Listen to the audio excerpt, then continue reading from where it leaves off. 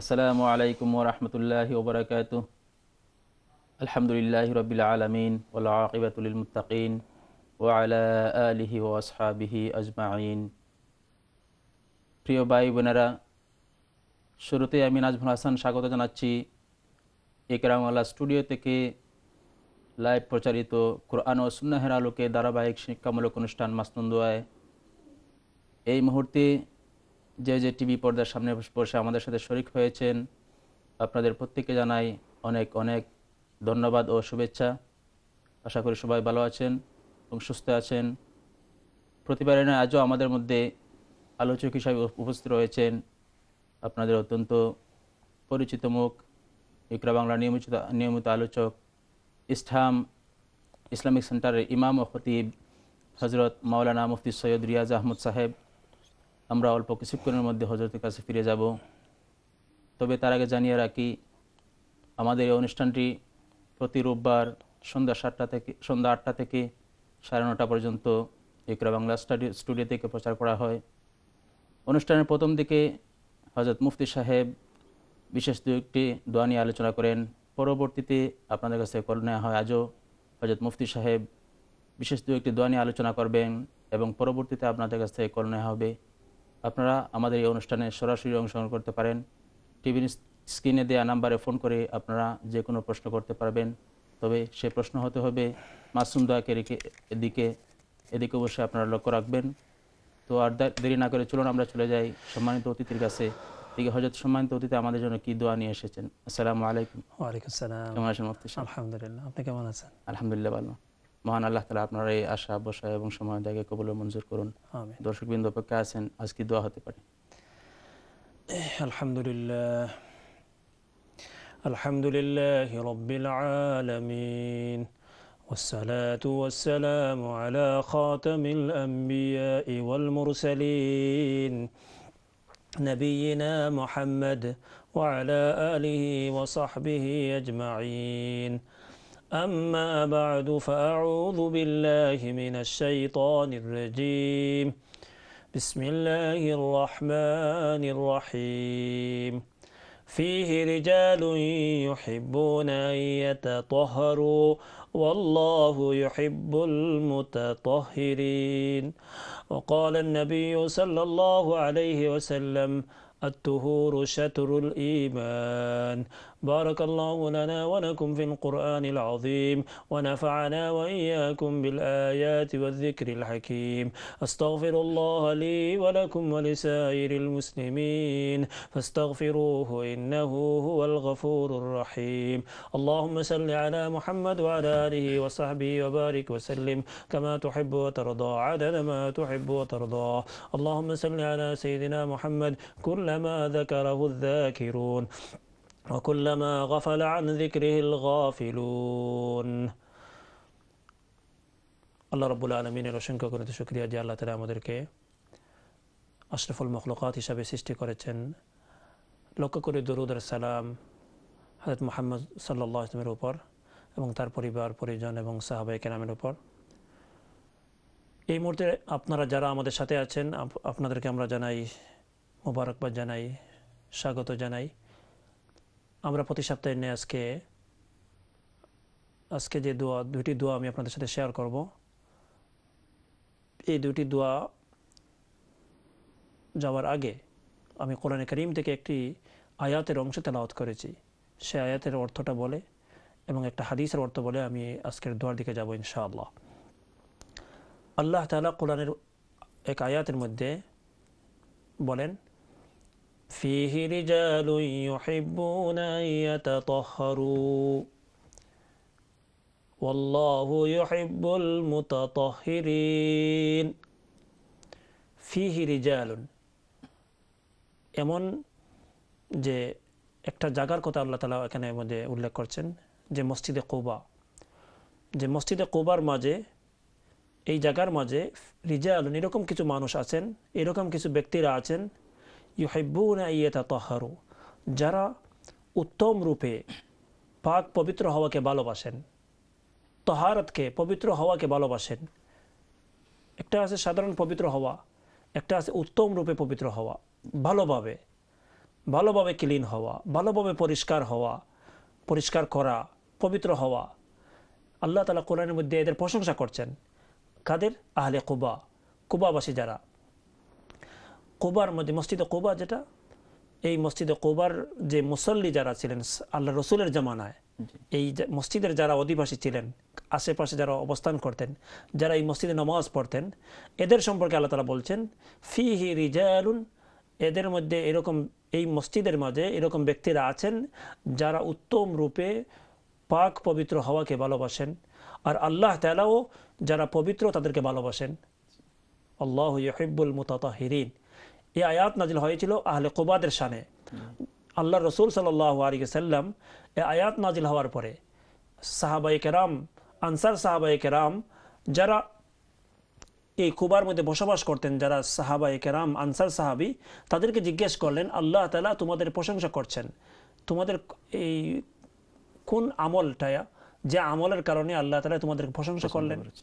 তখন তারা বললেন আমাদের তো আলাদা কোনো আমল নেই, আমাদের একটা আমল আছে এরকম যে আমরা যে সময় টয়লেটে যাই তখন ডিলা ব্যবহার করার পরে পানি ব্যবহার করি, ডিলা ব্যবহার করার পরে পানিও আমরা কি করি? ব্যবহার করি।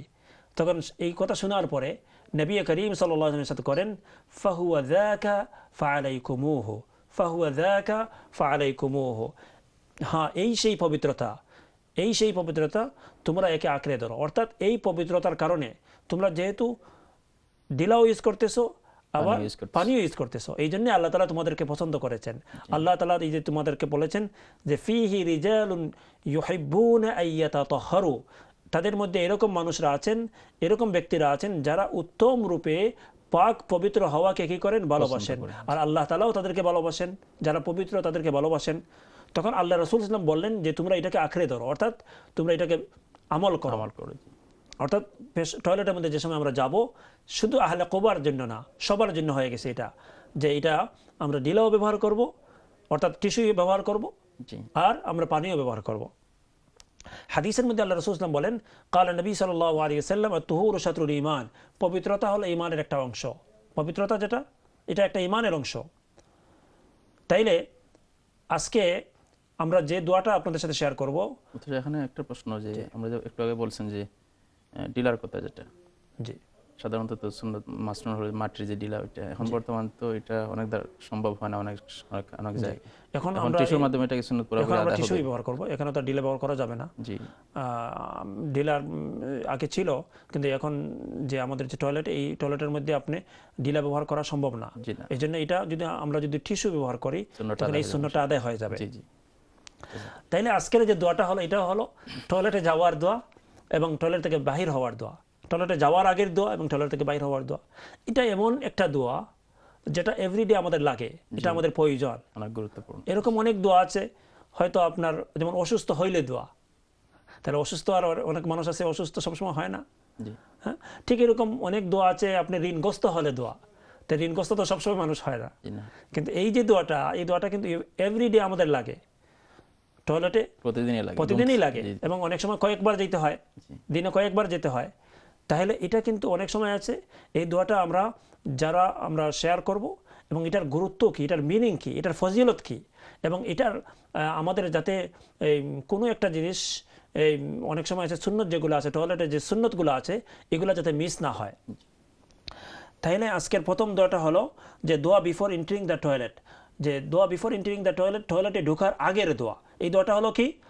এই দোয়াটা হলো বিসমিল্লাহি আল্লাহুম্মা ইন্নী আউযু বিকা মিনাল খুবুথি ওয়াল খাবাইস, বিসমিল্লাহি আল্লাহুম্মা ইন্নী আউযু বিকা মিনাল খুবুথি ওয়াল খাবাইস, বিসমিল্লাহি আল্লাহুম্মা ইন্নী আউযু বিকা মিনাল খুবুথি ওয়াল খাবাইস। আজকের প্রথম দোয়া আপনারা আশা করি স্ক্রিনের মধ্যে দেখতে পারবেন, যে আজকের যে প্রথম দোয়াটা হলো বিসমিল্লাহি আল্লাহুম্মা ইন্নী আউযু বিকা মিনাল খুবুথি ওয়াল খাবাইস।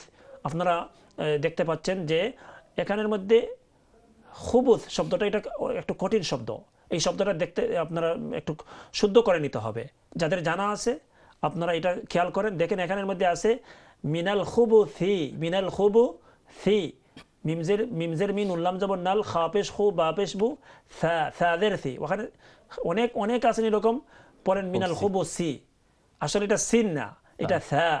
মিনাল খুবুসি ওয়াল খাবাইস, এর খাবাইসের মধ্যে যেটা, এটাও সা।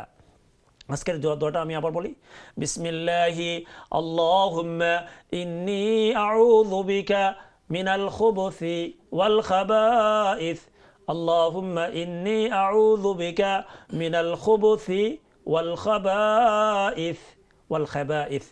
এই যে দোয়াটা, এই দোয়ার অর্থ হলো যে আমি আল্লাহর নামে শুরু করছি। মুসলমানের প্রত্যেকটা কাজ, যে কোনো কাজ করবে সেই কাজটা আল্লাহর নামে শুরু করবে, আল্লাহর নামে শুরু করবে। এরপরে হলো হে আল্লাহ, আমি আপনার কাছে কি চাই? পানা চাই, আশ্রয় চাই। কার থেকে? দুষ্ট পুরুষ জিন থেকে, দুষ্ট পুরুষ জিন থেকে এবং দুষ্ট মহিলা জিন থেকে। জিনের মধ্যেও পুরুষ আছে, জিনের মধ্যেও মহিলা আছে।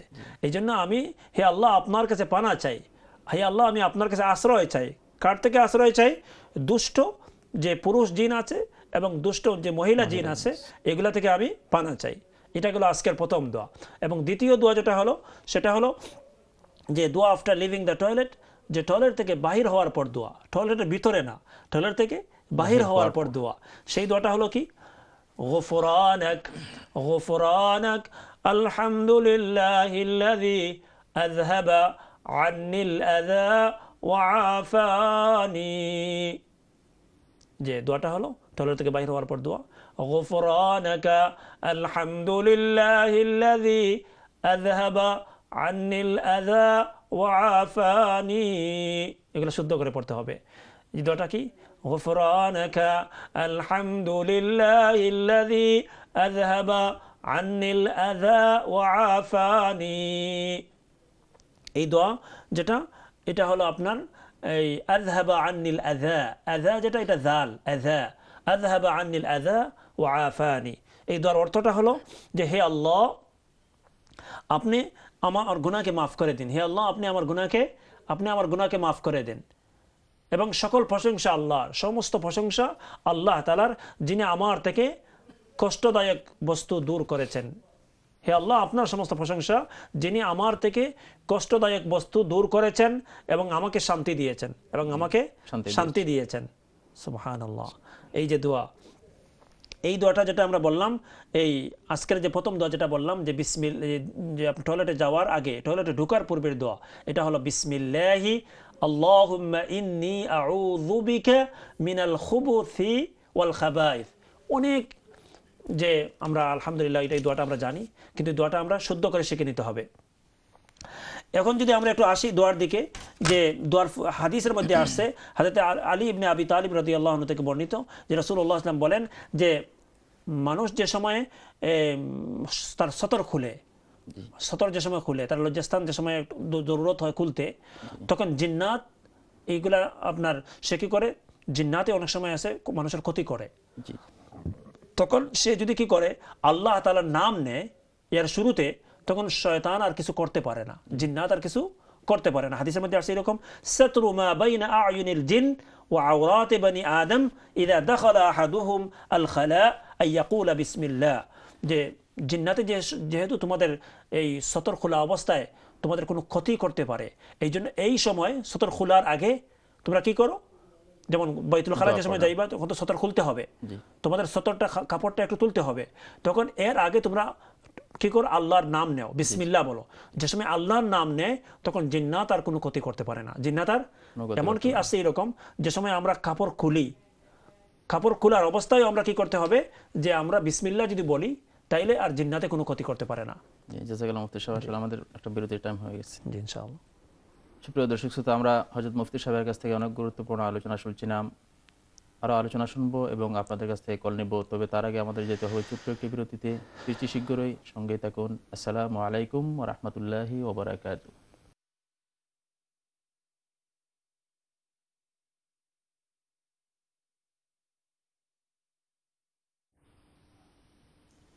আসসালামু আলাইকুম ওয়া রাহমাতুল্লাহি ওয়া বারাকাতুহু। সম্মানিত দর্শক শ্রোতা, বিরতির পর আবার আমন্ত্রণ জানাচ্ছি আপনাদের প্রিয় অনুষ্ঠান মাসনুন দোয়ায়। যথারীতি আমাদের সঙ্গে রয়েছেন আপনাদের অত্যন্ত পরিচিত মুখ ইসলামিক সেন্টার ইমাম খতিব হযরত মাওলানা মুফতি সৈয়দ রিয়াজ আহমদ সাহেব। বিরতির পূর্বে আমরা হযরতের কাছ থেকে সুন্দর আলোচনা শুনেছি, আরও আলোচনা শুনবো। তবে তার আগে আবার আমি জানিয়ে রাখি যে আমাদের এই অনুষ্ঠানে আপনারা সরাসরি অংশগ্রহণ করতে পারেন। টিভি স্ক্রিনে দেওয়া নাম্বারে ফোন করে আপনারা যে কোনো প্রশ্ন করতে পারেন। তবে আপনাদের প্রশ্নগুলো হতে হবে মাসনুন দোয়াকে ঘিরে। ইনশাআল্লাহ অল্প কিছুক্ষণ পরেই টিভি স্ক্রিনে নাম্বারটা দেওয়া হবে, আপনারা ফোন করতে পারেন। তো আমরা আবারও চলে যাব মুফতি সাহেবের কাছে হযরতের মুফতি উপরঙ্গ আলোচনায়। আলহামদুলিল্লাহ রাব্বিল আলামিন। আমরা আজকে যে দোয়াগুলো শেয়ার করেছিলাম সেটা হলো অত্যন্ত গুরুত্বপূর্ণ দোয়া, যেটা আমাদের প্রত্যেক দিন এভরিডে আমাদের কয়েকবার যেতে হয় টয়লেটের মাঝে। সেই টয়লেটে যাওয়ার সময় আপনার যাওয়ার আগের একটা দোয়া আমরা বলেছিলাম, সেই দোয়াটা হলো যে বিসমিল্লাহি আল্লাহুম্মা ইন্নী আউযু বিকা মিনাল খুবুসি ওয়াল খাবাইস। আমরা শুদ্ধ করে শিখে নিব, বিসমিল্লাহি আল্লাহুম্মা ইন্নী আউযু বিকা মিনাল খুবুসি ওয়াল খাবাইস। এরপরের দোয়াটা বলছিলাম যে টয়লেট থেকে বাইর হওয়ার দোয়া, সেটা হলো গুফরানাকা আলহামদুলিল্লাহিল্লাযী আযহাবা আন্নিল আযা ওয়া আফানি। আমরা এই দোয়াগুলা এই হাদিস থেকে আলোচনা করছিলাম যে বিসমিল্লাহ যেটা, এটা তিরমিজি শরীফের মাঝে আসছে। বিসমিল্লাহর যে হাদিসটা, যে বলছেন যে তোমরা যে সময় বাইতুল খালার মধ্যে যাবে তখন যাওয়ার আগে তোমরা কি বলো, বিসমিল্লাহ বলো। যে ইযা দাখালা আহাদুহুমাল খালা আই ইয়াকুলা বিসমিল্লাহ। আর আরেকটা হাদিসের মধ্যে আসছে যে عن أنس بن مالك رضي الله عنه أن النبي صلى الله عليه وسلم كان إذا أراد أن يدخل الخلاء قال اللهم إني أعوذ بك من الخبث والخبائث। এটা হযরত আনাস ইবনে মালিক রাদিয়াল্লাহু থেকে বর্ণিত। নবী করিম সাল্লাল্লাহু আলাইহি ওয়াসাল্লাম যে সময় বাইতুল খালার মধ্যে যাইতেন, বাইতুল খালা মানে টয়লেটের মধ্যে যাইতেন, যাওয়ার আগে এই দোয়াটা পড়তেন, আল্লাহুম্মা ইন্নী আউযু বিকা মিনাল খুবুসি ওয়াল খাবাইস। তাহলে দুনোর হাদিসের উপর আমল হয়ে যাবে যদি দুটোটা আমরা পড়ে নেই। যে বিসমিল্লাহ বললাম প্রথমে, এরপরে আল্লাহুম্মা ইন্নী আউযু বিকা মিনাল খুবুসি ওয়াল খাবাইস। এরপরের দোয়াটা যেটা আমরা বলছিলাম মসজিদ থেকে বাইর হওয়ার দোয়া, সেটা হলো গুফরানাকা আলহামদুলিল্লাহিল্লাযী আযহাবা আন্নিল আযা ওয়া আফানি। আমরা যদি হাদিসের দিকে তাকাই আমরা দেখি এই একটা হাদিসের মধ্যে আসছে যে হাদাসাতনি আয়েশা রাদিয়াল্লাহু আনহা আন্না নবী সাল্লাল্লাহু আলাইহি ওয়াসাল্লাম কানা ইযা খারাজা মিনাল গায়িত ক্বালা গুফরানাক। হযরতে আম্মাজান হযরতে আয়েশা রাদিয়াল্লাহু আনহা থেকে বর্ণিত, উনি বলেন রাসূলুল্লাহ সাল্লাল্লাহু আলাইহি ওয়াসাল্লাম যে সময় বাইতুল খালা থেকে টয়লেট থেকে বের হতেন তখন উনি বলতেন গুফরানাক, গুফরানাক। এরপর আরেকটা হাদিসের মধ্যে আসছে আন আনাস ইবনে মালিক রাদিয়াল্লাহু আনহু قال كان النبي صلى الله عليه وسلم إذا خرج من الخلاء قال الحمد لله الذي أذهب عني الأذى وعافاني। তাইলে দুই হাদিস পেলাম, একটা হাদিসের মধ্যে আসছে গুফরানাক, আর একটা হাদিসের মধ্যে আসছে আলহামদুলিল্লাহিল্লাযী আযহাবা আন্নিল আযা ওয়া আফানি। তাহলে দুটোটা যদি আমরা পড়ি একসাথে তাহলে দুটোটা হাদিসের উপর আমল হয়ে যাবে। এখন যদি আমরা দেখি যে আপনার টয়লেটের মধ্যে 8টা সুন্নত আছে, সর্বমোট 8টা সুন্নত আছে টয়লেটের মধ্যে। প্রথম নম্বর হলো যে বাম পা দিয়ে আমরা ঢুকবো, এটা সুন্নত। বাম পা দিয়ে টয়লেটের মধ্যে ঢুকা এটা সুন্নত, অর্থাৎ আমি পাটা দিব আগে কোন পা, টয়লেটের মধ্যে প্রথমে দিব আমি বাম পা, এটা একটা সুন্নত মনে করে আমরা করতে হবে। 2 নম্বর হলো স্যান্ডেল রাখা, পায়ের মধ্যে জুতা রাখা, এটাও সুন্নত। 3 নম্বর হলো যে মাথার মধ্যে কিছু কাপড় রাখা, টুপি রাখা অথবা যে কোনো কাপড় রাখা, ঢেকে রাখা, এটাও মাথাটা ঢেকে রাখা, এটা সুন্নত, ফরজ ওয়াজিব না কিন্তু এটা সুন্নত। এটা এরপরে যে আপনার দিলের মাঝে আপনি ইস্তেগফার করতে পারেন, দিলের মাঝে, মুখ দিয়ে না, দিলে মনে মনে আপনি কি করতে পারেন, ইস্তেগফার করতে পারেন, এটাও সুন্নত। ডিলা যেটা বা টিস্যু যেটা আমরা ইউজ করি, এই টিস্যু ব্যবহার করা এটা সুন্নত। পানি খরচ করা, এই আপনার টিস্যু ব্যবহার করার পরে পানি খরচ করা এটা সুন্নত। ডান পা দিয়ে বের হওয়া সুন্নত, ডান পা দিয়ে বের হওয়া সুন্নত। এরপরে আগে এবং পরে এই দোয়া পড়া, আগে এবং পরে দোয়া পড়া। এই 8টা বললাম যে টয়লেটের মধ্যে 8টা সুন্নত। একটা হলো বাম পা দিয়ে ঢোকার সময়, ধরেন আমাদের দেশে তো যে টয়লেট বাথরুম একসাথে পড়তে বলে, যদি ঢুকে যায় না বাইরে পড়তে হবে দোয়াটা, না ভিতরে গিয়ে পড়লে ভিতরে ঢোকার সময় যেটা প্রথমে আমরা অভ্যাস করতে হবে বাইরে থেকেই পড়া, টয়লেটে ঢোকার সময় বাইরে থেকেই পড়া। এটাই আমরা করব। এই প্রথমে আমরা দোয়াটা পড়বো, এরপরে আমরা ভিতরে ঢুকবো। তাহলে বাম পা দিয়ে আমরা ঢুকবো, এটা সুন্নাত। স্যান্ডেল ব্যবহার করা সুন্নাত, মাথাকে ঢেকে রাখা সুন্নাত, দিলে দিলে ইস্তেগফার করা সুন্নাত, টিস্যু ব্যবহার করা সুন্নাত, পানি ব্যবহার করা সুন্নাত। এরপরে ডান পা দিয়ে বাহির হওয়া সুন্নাত। এরপরে আগে এবং পরে দোয়া পড়া। আরও 5টা জিনিস আছে যেটা ইস্তেঞ্জা করার সময়, টয়লেট করার সময় নিষেধ। এটা নিষেধ, এটা করা যাবে না। 5টা জিনিস, এর মধ্যে একটা কি, যে এর মধ্যে প্রথম হলো যে আপনি কিবলার দিকে মুখ করে, বাইতুল্লাহ অর্থাৎ কিবলা যেটা, কিবলার দিকে মুখ করে টয়লেট করা যাবে না। কিবলার দিকে মুখ করে ফেস করে আপনি টয়লেট করা যাবে, এটা নিষেধ। কিবলার দিকে পিঠ দিয়ে টয়লেট করা, এটাও নিষেধ। এরপরে আপনার চন্দ্রের দিকে, সূর্যের দিকে মুখ করে আপনার টয়লেট করা নিষেধ। যে সময় বাতাস আসে, প্রবল বাতাস যে সময় আসে, এই প্রবল বাতাসের সময় এই প্রবল বাতাসের দিকে মুখ করে টয়লেট করাটা নিষেধ। এরকম আরেকটা হলো যে আপনার একেবারে উলঙ্গ হয়ে যাওয়া, এটাও নিষেধ। একেবারে উলঙ্গ, যতটুকু পরিমাণ দরকার, যতটুকু পরিমাণ আপনার উলঙ্গ হওয়া দরকার বা খোলা দরকার, অতটুকু খোলা যাবে, কিন্তু একবারে পুরো উলঙ্গ হওয়া এটাও নিষেধ। তাইলে এই 5টা জিনিস পাইলাম, যে কিবলার দিকে মুখ করে ইস্তেঞ্জা করা নিষেধ, কিবলার দিকে পিঠ দিয়ে ইস্তেঞ্জা করা নিষেধ, চন্দ্র এবং সূর্যের দিকে মুখ করে আপনার টয়লেট করা নিষেধ, বাতাসের দিকে, প্রবল বাতাসের দিকে মুখ করে টয়লেট করা নিষেধ, এরপরে একেবারে উলঙ্গ হয়ে যাওয়া এটাও নিষেধ। 6টা জিনিস আছে টয়লেটের মধ্যে, এটা আপনার 6টা জিনিসকে নিয়ে টয়লেটে যাওয়া নিষেধ। 6টা জিনিস, এর মধ্যে প্রথম হলো যে আল্লাহর নাম নিয়ে টয়লেটে যাওয়া যাবে না। আল্লাহর নাম নিয়ে টয়লেটে যাওয়া যাবে না, নিষেধ। নবীগণের নাম নিয়েও টয়লেটে যাওয়া যাবে না, এটাও নিষেধ। ফেরেশতাদের নাম নিয়ে যাওয়া নিষেধ। কোরআনের কোনো আয়াত নিয়ে যাওয়া, সেটা নিষেধ। এরপরে হাদিসের কোনো টুকরা বা হাদিস নিয়ে যাওয়া, এটাও নিষেধ।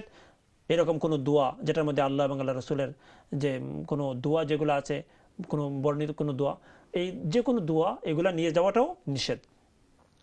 আরও 10টা জিনিস আছে যে টয়লেটের মধ্যে করা নিষেধ। যেমন কোন 10টা জায়গার মধ্যে, 10টা স্থানের মধ্যে টয়লেট করা নিষেধ। হ্যাঁ, এর মধ্যে যেমন ধরেন মানুষ চলাচলের রাস্তায়, যেখানে মানুষ চলাচল করে, এই জায়গার মধ্যে টয়লেট করাটা নিষেধ। এরপরে আপনার যে সময় জায়গার মধ্যে যে গাছটা আছে, সায়াদার গাছ, এবং তা ফল দেয় যে গাছের মধ্যে, সায়াদার এবং ফলদার যে গাছগুলো আছে, এই গাছের নিচের মধ্যে টয়লেট করা নিষেধ। এরপরে আপনার এই যে কি আছে, যে ওযু এবং গোসলের স্থানে, একবারে ওযু যেখানে মধ্যে মানুষ করে, যেখানে মধ্যে গোসল করে, এই জায়গার মধ্যে টয়লেট করা, এটা কি, এটা নিষেধ। এরপরে হলো যে গর্তের ভিতরের মধ্যে টয়লেট করা নিষেধ, গর্তের ভিতরে টয়লেট করা নিষেধ। গুরুস্থানের মাঝে, এই গ্রাভিয়ার্ডের মাঝে, কবরস্থানের মধ্যে আপনার এই টয়লেট করা নিষেধ। দাঁড়িয়ে টয়লেট করা, পেশাব পায়খানা করা, এগুলো নিষেধ। হেঁটে হেঁটে, এগুলো নিষেধ। এরপরে বলছেন যে বিনা উজরে, কোনো উজর নাই, পানিতে যদি এটা করা নিষেধ। বিনা উজরে পানিতে টয়লেট করা নিষেধ। ঘরে বা বিছানায় টয়লেট করা নিষেধ। মসজিদের আঙ্গিনায়, মসজিদের একবারে কাছে, এটাও, অর্থাৎ যে মসজিদের সামনে এরকম জায়গার মধ্যে টয়লেট করা নিষেধ। ঈদগাহের মধ্যে টয়লেট করা নিষেধ। মানুষের সম্মুখে টয়লেট করা, এটাও নিষেধ। এরপরে যেটা আমরা শেষ কথাটা বলছি, যে টয়লেটের মধ্যে 8টা কাজ করা নিষেধ। টয়লেটের মধ্যে আগে যেটা বলতে চাইছিল জায়গা, 10টা জায়গার মধ্যে টয়লেট করা নিষেধ। আর এখন বলছি যে টয়লেটের মধ্যে 8টা কাজ করা নিষেধ। যেমন কথাবার্তা বলা, হ্যাঁ, এমন সময় যদি মোবাইলে যদি রিং আসে, মোবাইল ফোন রিসিভ করতে পারবেন না। হ্যাঁ, আল্লাহু আকবার, যে মোবাইল আমাদের এত জরুরি হয়ে গেছে, আমাদের টয়লেটও আমাদের সাথে থাকে। হ্যাঁ, এখন কথা হলো যে কথা বলা নিষেধ, টয়লেটের মধ্যে কথা বলা নিষেধ। এরপরে বলা হয় যে জিকির করা নিষেধ, জিকির করা নিষেধ। তসবিহ পড়া নিষেধ, কোরআন পড়া নিষেধ, সালাম দেওয়া অথবা সালামের উত্তর দেওয়া, এটা নিষেধ। খাওয়া দাওয়া পান করা, এরপরে এগুলা নিষেধ। মিসওয়াক করা, এটা নিষেধ। এরপরে কোনো কিছু পড়া এবং লেখা, যে নিউজ পেপার যদি নিয়ে গেলেন টয়লেটের মধ্যে, এগুলা যে পরে টাইমটা কাজে লাগাই, এখন না, এটাকে নিষেধ, এটা নিষেধ। তাইলে এই যে কয়েকটা জিনিস আমরা বললাম, যে টয়লেটের মধ্যে 8টা কাজ করা সুন্নত, এগুলো আমরা গুরুত্ব দিয়ে আমরা আমল করতে হবে। যে বাম পা দিয়ে আমরা ঢুকবো, এটা সুন্নত। স্যান্ডেল রাখবো, মাথার মধ্যে কিছু কাপড় রাখবো এবং ঢিলা এবং টিস্যু ইউজ করব, পানি খরচ করব, ডান পা দিয়ে বের হব, এবং আগে এবং পরে, এটা গুরুত্বপূর্ণ, যে আগে এবং পরে দোয়া পড়বো, আগে এবং পরে দোয়া পড়বো। ঠিক এরকম আমরা বললাম যে এই কি করা, যে 5 দিক দিয়ে ইস্তেঞ্জা করা নিষেধ। কিবলার দিকে মুখ দিয়ে ইস্তেঞ্জা করা যাবে না, কিবলার দিকে পিঠ দিয়ে ইস্তেঞ্জা করা যাবে না, এবং এরকম যেগুলো আছে এগুলো আমরা খেয়াল করব। আমরা যদি দেখি যে আপনার হাদিসের মধ্যে আসছে যে আল্লাহ রাসূল সাল্লাল্লাহু আলাইহি ওয়াসাল্লাম বলেছেন যে মানুষে যে সময় কি করে বাইতুল খালায় যায়, তখন এই সময় শয়তান এই সময় আসে।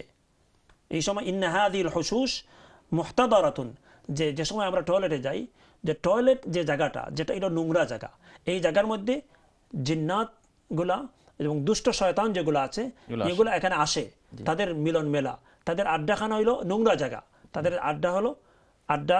আড্ডার জায়গা হলো এগুলো। এখন এই জায়গার মধ্যে যে সময় আমরা যাব, তখন আমরা কি করতে হবে, যে আমরা অবশ্যই দোয়া পড়ে যেতে হবে। দোয়া পড়ে যাওয়া সবার জন্য অনেক জরুরি, এবং আমার বডির সেফটির জন্য।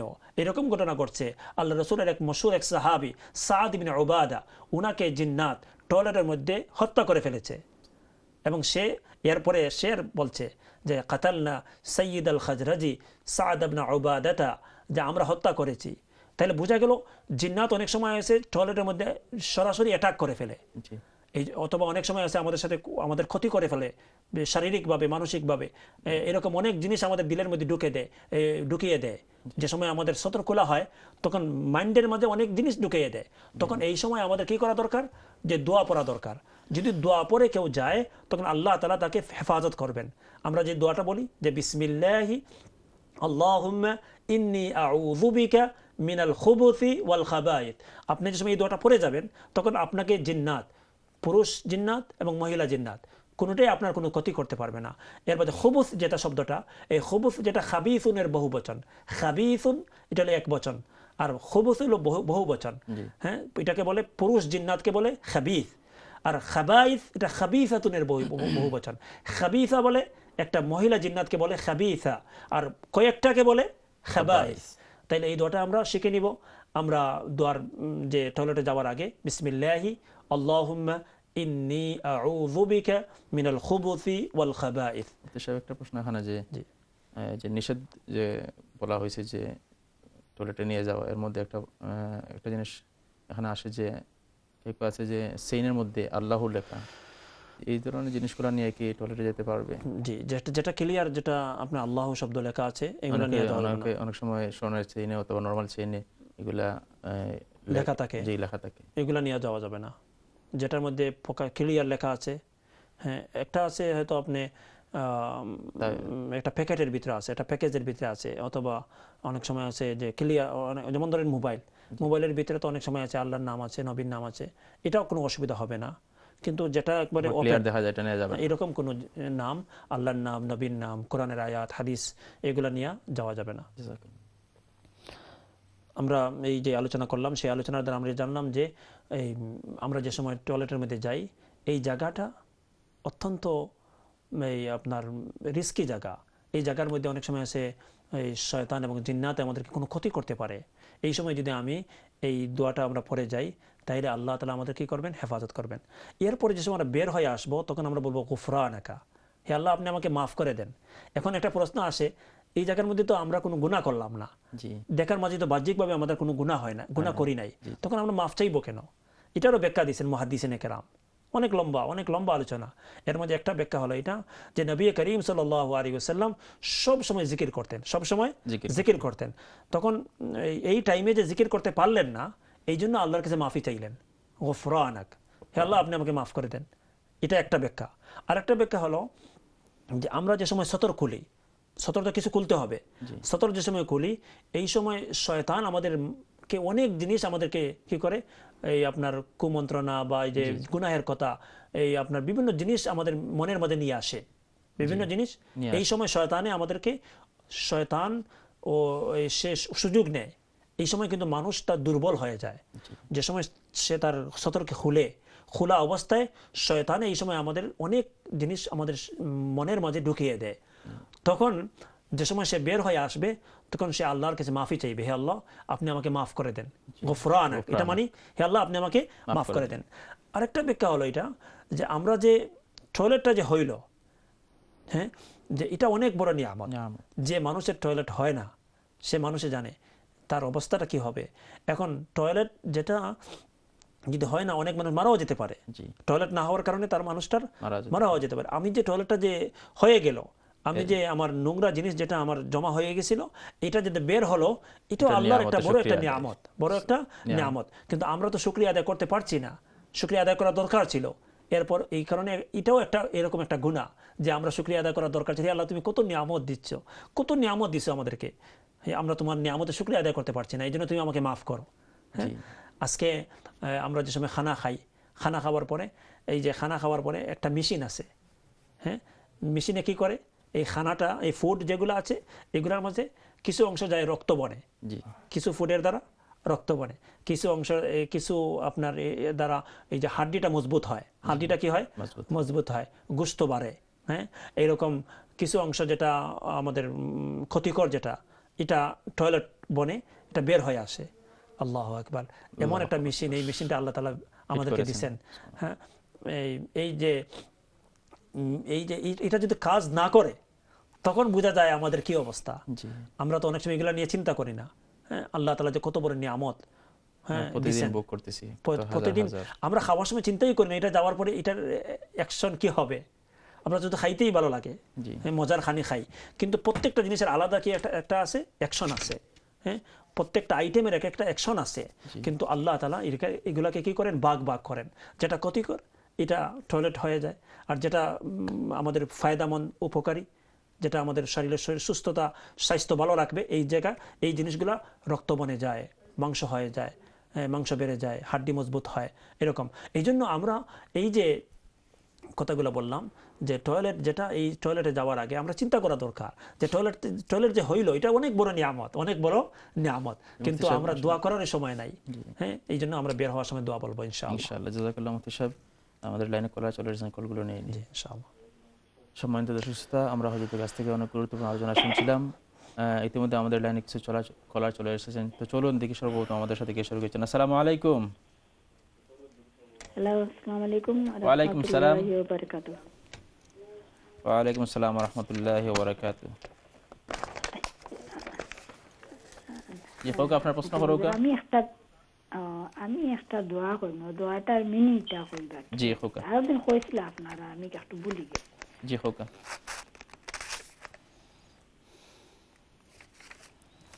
আপনার দোয়াটা কইলো কা? হাসবি আল্লাহু লা ইলাহা ইল্লা হুয়া আলাইহি তাওয়াক্কালতু ওয়া হুয়া রাব্বুল আরশিল আযীম। দোয়াটা আমার শুদ্ধ হইছে নি? ওটা আমারে কইয়া দিবা।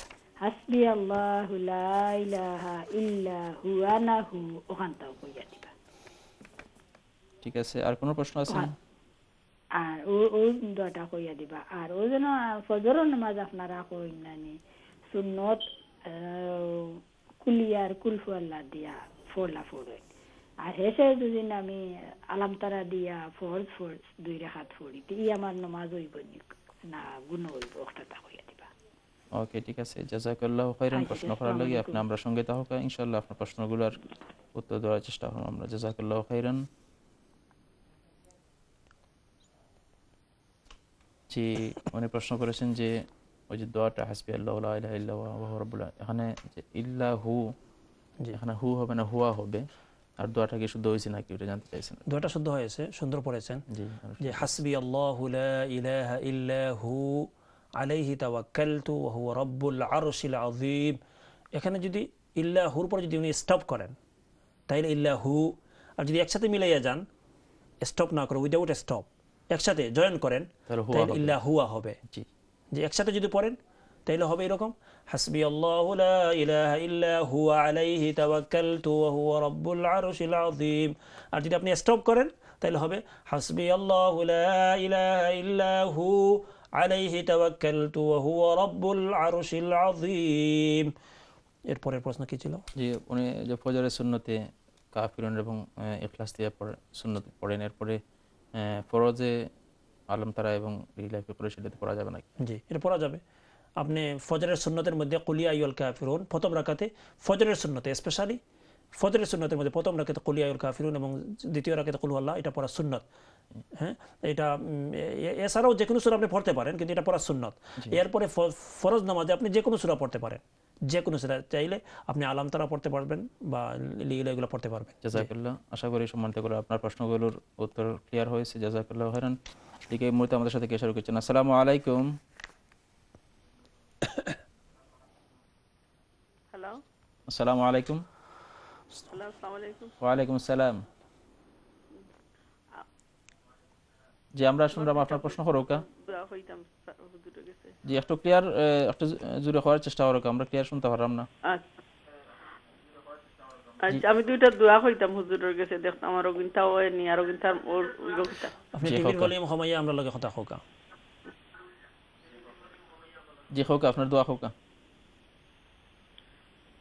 বিসমিল্লাহির রহমানির রহিম। আল্লাহুম্মা আনতা রাব্বি লা ইলাহা ইল্লা আনতা খালাকতানি ওয়া আনা আবদুকা ওয়া আনা আলা আহদিকা ওয়া ওয়াহদিকা মাস্তাতাতু আউযু বিকা মিন শাররি মা সানাতু ওয়া আবু লাকা বি নি'মাতিকা আলাইয়া ওয়া আবু বি যামবিন ফাগফিরলি ফা ইন্নাহু লা ইয়াগফিরুয যুনুবা ইল্লা আনতা। জি আর ও দোয়াগুর অর্থ আমারে কইবা আর ওগুতা আমার ওইছে নি শুদ্ধ করি আমার ওগুতা। আর একটু কইলে ভালো হইব, আপনার দোয়াটা প্রথম দিকে ফোকাসেন। আরবার কইতাম। জি কইলাও। বিসমিল্লাহির রহমানির রহিম। আল্লাহুম্মা আনতা রাব্বি লা ইলাহা ইল্লা আনতা খালাকতানি ওয়া আনা আবদুকা ওয়া আনা আলা আহদিকা ওয়া ওয়াহদিকা মাস্তাতাতু আউযু বিকা মিন শাররি মা সানাতু ওয়া আবু লাকা বি নি'মাতিকা আলাইয়া আবু বি যামবিন ফাগফিরলি ফা ইন্নাহু লা ইয়াগফিরুয যুনুবা ইল্লা আনতা। আর আরেকটা দোয়া আমার। জি হোকা। রাদিতু বিল্লাহি রাব্বান ওয়া বিল ইসলামি দীনান ওয়া বি মুহাম্মাদিন নাবিয়্যা সাল্লাল্লাহু আলাইহি ওয়া সাল্লাম মুহাম্মাদুর রাসূলুল্লাহ। ও দুইটা দোয়া ফজরের নামাজ পড়িয়া 3 বার আর মাগরিবের নামাজ পড়ি 3 বার। ও দুই পড়া হান আমার হয়নি আর ওগিনতার অর্থ আমারে কইবা। আসসালামু আলাইকুম। ওয়া আলাইকুম আসসালাম। জাযাকাল্লাহ খাইরান। সুন্দর প্রশ্ন করছেন, ইনশাআল্লাহ আমরা উত্তর দেওয়ার চেষ্টা করব।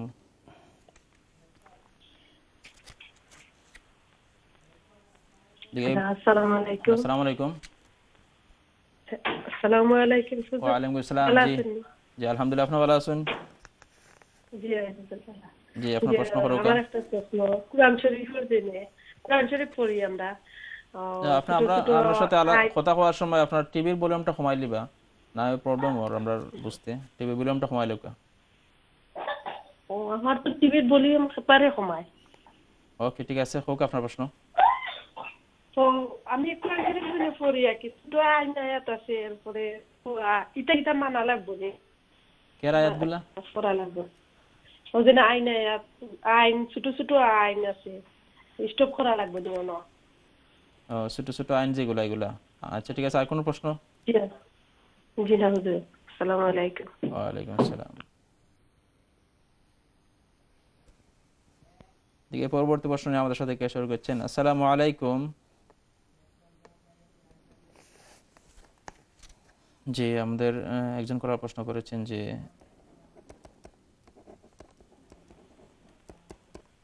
আসসালামু আলাইকুম। আসসালামু আলাইকুম। হ্যালো। আসসালামু আলাইকুম। ওয়ালাইকুম সালাম। আসসালামু আলাইকুম। ওয়ালাইকুম আসসালাম। আমি একটা প্রশ্ন আপনার কাছে করতাম। জি হোক আছেন। আমি একটা দোয়া করতাম আর কি, তার আগে এই দোয়াটা কি লাগে? জি দোয়াটা হোক। হাসবুনাল্লাহ নি'মাল মাওলা নি'মাল ওয়াকিল নি'মান নাসির। আবার হোকা। হাসবুনাল্লাহু নি'মাল মাওলা নি'মাল ওয়াকিল নি'মান নাসির। ও এটা একটু দোয়াটার প্রবলেম আছে, মুফতি সাহেব অবশ্য কই দিবানে। হাসবি আল্লাহ নি বলছেন। আরেকটা দোয়া লাগি হাসবুনাল্লাহ নি আস্তাগফিরুল্লাহ ইন্নাল্লাহা গফুরুর রহিম। এটা মানে আমারে কইতে আছে আপনারা মিনিং সাইরা না? আসসালামু আলাইকুম। ওকে জি ওকে ঠিক আছে, আপনি আমরা অনুষ্ঠান দেখুক ইনশাআল্লাহ আমরা উত্তর দেওয়ার চেষ্টা করব। জাযাকাল্লাহ। এই পরবর্তী প্রশ্নে আমাদের সাথে কে শুরু করছেন? আসসালামু আলাইকুম। ওয়া আলাইকুম আসসালাম ওয়া রাহমাতুল্লাহি ওয়া বারাকাতুহু। হুজুর আমি দুইটা প্রশ্ন লিখে আসলাম। জি হোক আছেন। হুজুর আমরা বিতিল নামাজ পড়ি হুজুর জি যদি 9 রাকাত নামাজ পড়ি এতে বিতিল নামাজ কুলিয়া দিয়া আর কুলফাল্লা পড়ি নামাজ ঠিক হইনি কুলিয়া পড়িয়া ফলা রাকাত কুলিয়া জি বাদে রাকাত কি কুলফাল্লা এর বাদে রাকাত কুলফাল্লা ঠিক আছে হুজুর ঠিক আছে আপনার প্রশ্ন করুক আর কোন প্রশ্ন আছে জি হুজুর আর ফজরের নামাজটা বেশি হইবাই না হুজুর 2 রাকাত সুন্নত আর 2 রাকাত ফরজ আমি খিলানি সূরাটা পড়তাম না তো আরাম তারা লাগাই পাই হুজুর আমি তো বেশি পাই না ওকে ঠিক আছে ইনশাআল্লাহ মুফতি সাহেব কইবানে সুন্দর একটা পরামর্শ দিবানে আপনার জাযাকাল্লাহু খাইরান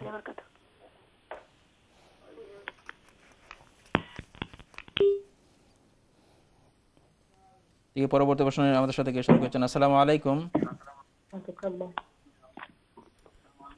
আসসালামু আলাইকুম হ্যালো আসসালামু আলাইকুম ওয়া আলাইকুম আসসালাম জি আপনার প্রশ্ন করুকা আমার একটা প্রশ্ন রে ভাই জি ওলিও আর মাঝে দেওয়া দুয়াই গন্ডিলারস নামে দুয়াটা লম্বা দুয়া কোনটা তো দুয়াই গন্ডিলারস জি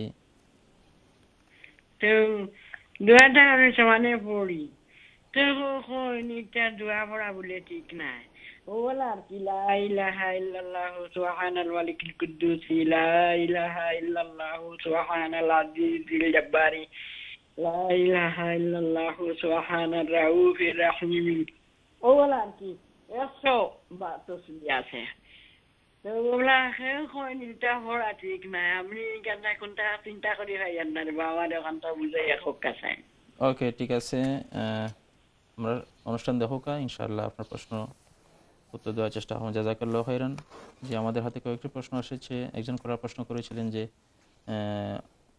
একটি লম্বা দোয়া বলেছেন যে আল্লাহুম্মা আনতা রাব্বি লা ইলাহা ইল্লা আনতা খালাকতানি ওয়া আলা এই দোয়াটা যেটা এটা হলো সাইয়্যিদুল ইস্তিগফার জি সাইয়্যিদুল ইস্তিগফার হাদিসের মধ্যে এটা বলা হয়েছে সব ইস্তিগফারের মধ্যে হেড এটা সাইয়্যিদুল ইস্তিগফার ইস্তিগফার তো বিভিন্ন ইস্তিগফার আছে যেমন একবারে শর্ট ইস্তিগফার হলো আস্তাগফিরুল্লাহ রাব্বি মিন কুল্লি যামবি ওয়া আতুবু ইলাইহি ওয়া আস্তাগফিরুল্লাহ ইন্নাল্লাহা গফুরুর রহিম এরকম যেগুলো আর এই যেটা এটা সাইয়্যিদুল ইস্তিগফার যেটা এটা হলো আল্লাহুম্মা আনতা রাব্বি لا إله إلا أنت خلقتني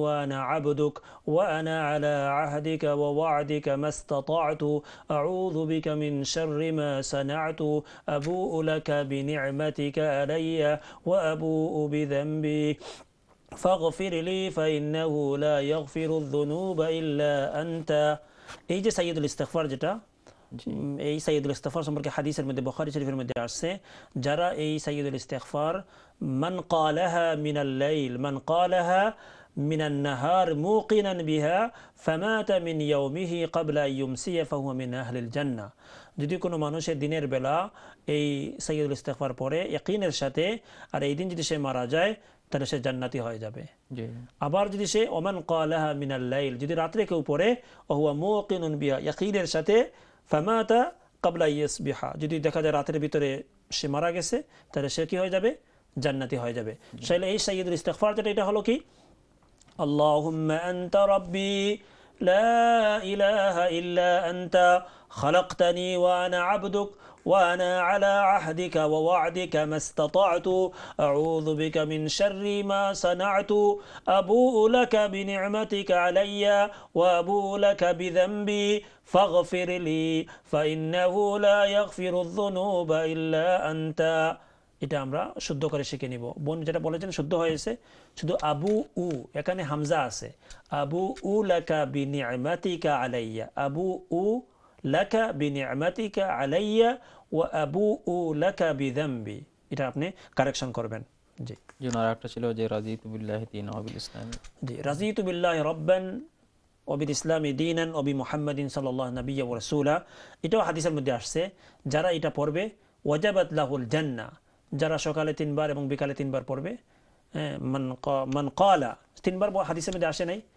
যে অর্থাৎ পড়বে এতে আপনি 3 বার পড়তে পারবেন অনেক সময় আছে আমি সকালে 3 বার পড়া আমিও পড়ি 3 বার রাদিতু বিল্লাহি রাব্বান ওয়া বিল ইসলামি দীনান ওয়া বি মুহাম্মাদিন সাল্লাল্লাহু নাবিয়্যা ওয়া রাসূলা সকালে 3 বার এবং বিকালে ফজরের পরে 3 বার পড়লেন আর মাগরিবের পরে 3 বার পড়লেন, এদের ব্যাপারে বলা হয়েছে হাদিসের মধ্যে ওয়াজাবাত লাহুল জান্নাহ, জান্নাত তাদের জন্য ওয়াজিব। এটা কি?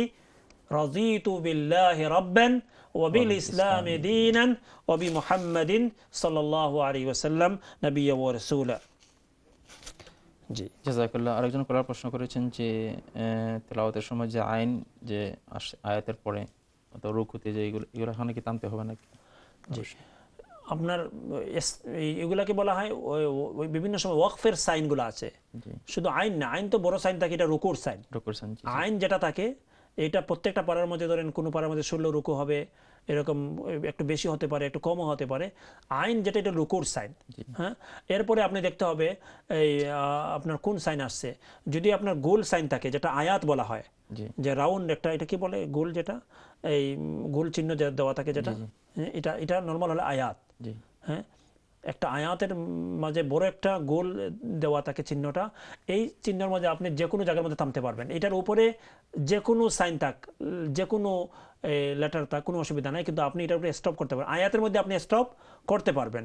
এছাড়া আছে আপনি যেমন ধরেন তোয়া, যদি আপনি দেখেন আয়াতের মাঝখানে দেখছেন তোয়া দেওয়া আছে, তখন আপনি মানে এটা থামাটা উত্তম, থামাটা আপনার জন্য বেস্ট হবে, উত্তম হবে। যদি আপনি কোনো জায়গার মধ্যে মিম দেখেন, ছোট মিম দেখেন, তখন এখানে আপনি কম্পালসারি স্টপ, আপনি মাস্ট বি স্টপ, এখানের মধ্যে স্টপ করা দরকার, স্টপ করতে হবে। যদি কোনো জায়গার মধ্যে লামালি যেমন লা দেখেন, তো এটা মানে হলো আপনি ক্যারি অন করার কথা, আপনি স্টপ করবেন না। এরকম কিছু সাইন আছে, এগুলা তাজবিদের বুকের মধ্যে মিলে, আপনারা শিখে নেবেন। নর্মাল হলো আইন যেটা, এটা রুকুর সাইন। আর এমনি গোল আয়াতের সাইন যেটা আছে, গোল সাইন যেটা, এটার মধ্যে আপনি থামতে পারবেন, কোনো অসুবিধা নাই। জি, জাযাকাল্লাহ মুফতি সাহেব, আশা করি সম্মানিত কোনারবৃন্দ আপনাদের প্রশ্নগুলো উত্তর পেয়েছেন। ইতিমধ্যে আমাদের লাইনে কলা চলে এসেছেন, কলগুলো নিয়ে। জি, আসসালামু আলাইকুম। হ্যালো, আসসালামু আলাইকুম।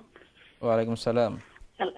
জি ভাই, আমি হাসবি আল্লাহ জানি পড়ি, ইসলাম জানি হাসবি আল্লাহ লা ইলাহা ইল্লা হুয়া আলাইহি তাওয়াক্কালতু ওয়া হুয়া রাব্বুল আরশিল আযীম। অগর মায়না কান্তা জানতাম সয়ার ভাই। ওকে, ঠিক আছে।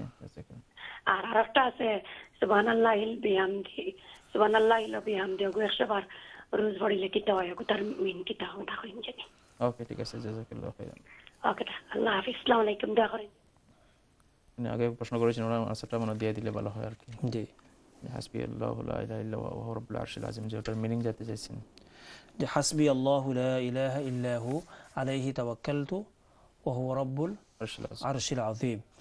এটা হলো যে হাসবি আল্লাহ মানে আমার জন্য আমার আল্লাহই যথেষ্ট। হাসবি আল্লাহ, আল্লাহ আমার জন্য যথেষ্ট। হাসবি আল্লাহ, আমার জন্য আল্লাহ যথেষ্ট। এরপরে যে লা ইলাহা ইল্লা হু, আল্লাহ ছাড়া আর কোনো মাবুদ নাই, আল্লাহ ছাড়া আর কোনো মাবুদ নাই। আলাইহি তাওয়াক্কালতু, আমরা তার উপরেই ভরসা করি, আমরা আল্লাহর উপরেই ভরসা করি। ওয়া হুয়া রাব্বুল আরশিল আযীম, এবং উনি হলেন আরশে আজিমের মালিক, উনি হলেন আরশে আজিমের মালিক। এই দোয়াটা আপনি সকালে 7 বার পড়বেন, বিকালে 7 বার পড়বেন, ফজরের পরে 7 বার, এরপরে মাগরিবের পরে 7 বার। হাসবি আল্লাহু লা ইলাহা ইল্লা হু আলাইহি তাওয়াক্কালতু ওয়া হুয়া রাব্বুল আরশিল আযীম। জি, জাযাকাল্লাহ। ওনার একটা প্রশ্ন ছিল যে তাসবিহ ব্যাপারে, ওটা জানতে চাইছেন। সুবহানাল্লাহ ওয়া বিহামদি, এটা অনেক ফজিলত আছে, এটার হাদিসের মধ্যে কি ফজিলত আছে আমি এটা পরবর্তীতে বলবো। জি, জাযাকাল্লাহ। এই মুহূর্তে দিকে আমাদের সাথে শেয়ার করছেন। আসসালামু আলাইকুম। আসসালামু আলাইকুম। ওয়া আলাইকুম আসসালাম। জি, আমি একটা প্রশ্ন দিকে আসলাম। জি, হোক আছেন। জি, উমরা যে করতে নিয়ে যাইতে 2 রাত নফল নামাজ কিরকম পড়া, আর উমরা আনবার সময় যে পড়েন নফল নামাজ। ওকে, ঠিক আছে। আর কোনো প্রশ্ন আসেনি? জি না। ওকে, এখন আমরা সঙ্গে থাকুক, ইনশাআল্লাহ আমরা প্রশ্নের উত্তর দেওয়ার চেষ্টা করব। জাযাকাল্লাহু খাইরান। জি, আরেকটা প্রশ্ন ছিল যে একজন করা প্রশ্ন করেছিলেন যে হাসবি আল্লাহ, উনি আসলে বলার প্রথম এটা হাসবুনাল্লাহ, হাসবি আল্লাহ যেটা, জি উনি বলছেন যে হাসবুনাল্লাহু নি'মাল ওয়াকিল। একটু ওনার এই কথাটা যেটা বলেছেন যে হাসবুনাল্লাহ বা নি'মাল মাওলা, নি'মাল ওয়াকিল, নি'মাল, এই যেগুলো বলছেন ঠিক আছে, পড়তে পারবেন, কোনো অসুবিধা নাই। হাসবুনাল্লাহ বলছেন, এরপরে নি'মাল মাওলা, নি'মাল ওয়াকিল, এই ওয়ার্ডগুলো কোনো অর্থের দিক দিয়ে ঠিক আছে। জি, এরপরে যেটা বলছিলেন উনি আস্তাগফিরুল্লাহ ইন্নাল্লাহা গফুরুর রহিম, এটা তো আর কমন। আস্তাগফিরুল্লাহ ইন্নাল্লাহা গফুরুর রহিম, আস্তাগফিরুল্লাহ ইন্নাল্লাহা গফুরুর রহিম। জি, এই যে এক বোন প্রশ্ন করেছিলেন যে সুবহানাল্লাহি ওয়া বিহামদিহি এটার ফজিলত কি? সুবহানাল্লাহি ওয়া বিহামদিহি যদি কেউ যদি আপনার 100 বার পড়ে দিনে যদি সে 100 বার পড়ে, তাহলে আল্লাহ তাআলা তার গুনাহগুলোকে মাফ করে দেন। যদি তার সমুদ্রের ফেনা পরিমাণও গুনাহ হয়, সমুদ্রের ফেনা বলে না যে এত পরিমাণ যদি তার গুনাহ হয়, তবু আল্লাহ তাআলা তার গুনাহগুলোকে মাফ করে দেন। এই জন্য আমরা এটা চেষ্টা করি যে সবাই চেষ্টা করব যে দিনের বেলা 100 বার আর রাতের বেলা 100 বার, দিনের বেলা 100 বার এবং রাতের বেলা 100 বার যে সুবহানাল্লাহি ওয়া বিহামদিহি, সুবহানাল্লাহি ওয়া বিহামদিহি, এটা দিনের বেলা 100 বার পড়ব আর রাতের বেলা 100 বার পড়ব। আল্লাহ তাআলা আমাদের গুনাহগুলোকে যদি সমুদ্রের ফেনা পরিমাণ হয়, তবু আল্লাহ তাআলা আমাদের এই গুনাহগুলোকে মাফ করে দিবেন। জি, জাযাকাল্লাহ মুফতি সাহেব। সম্মানিত দর্শক শ্রোতা, আমরা হযরত মুফতি সাহেবের কাছ থেকে প্রথম থেকে অনেক সুন্দর আলোচনা শুনছিলাম। আপনারা অনেক সুন্দর সুন্দর প্রশ্ন করতেছেন, আশা করি আরও প্রশ্ন করবেন। আমাদের এখন যেতে হচ্ছে ছোট্ট একটা বিরতিতে, ফিরছি শীঘ্রই, আমাদের সঙ্গে থাকুন। আসসালামু আলাইকুম ওয়া রাহমাতুল্লাহি ওয়া বারাকাতুহু।